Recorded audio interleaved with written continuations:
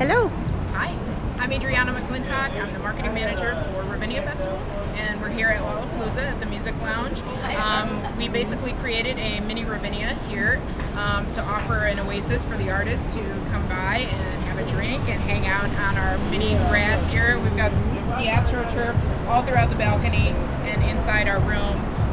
It's been a lot of fun. We've got music going and tattoo artists on site.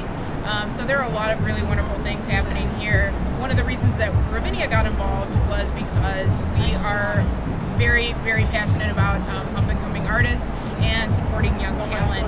So we really wanted to come out to support and to let people know that we are the oldest outdoor music festival in the United States, and that we have this all summer long, and that we have a lot of music education programs. Yeah, and you mentioned that Ravinia is a nonprofit, and we are. So we're all throughout Chicago Public Schools. We have a jazz mentor program for high school students, and then we also have a Rising Stars concert series in the fall and winter. So the music doesn't stop in the summertime. We continue indoors throughout the fall and winter.